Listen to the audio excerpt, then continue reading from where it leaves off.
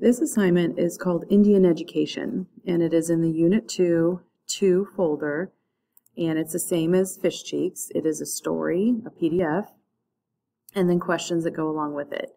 And again, if you like that read-write extension, go ahead and use it. You just have to copy and paste all this into a Google Doc. So this is not fiction. This is actually nonfiction, and it is by a Native American writer named Sherman Alexie. And Sherman Alexie, he details his education in a Spokane reservation.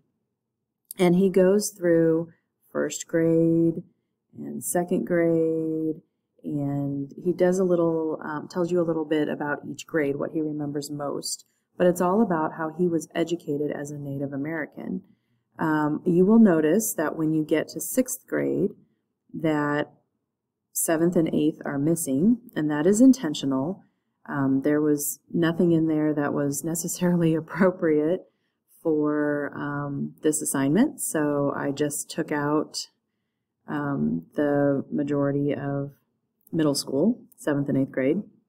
So when you get to the questions, if there is a question about 7th or 8th grade and you're thinking, wow, she didn't even have that in there for me to read, just email me and remind me and I'll fix the questions for you. But I think I took care of it.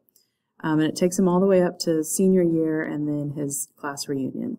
So you do not have to do the journal writing. It's just the text that goes along with the questions in the folder. So I think you'll enjoy it.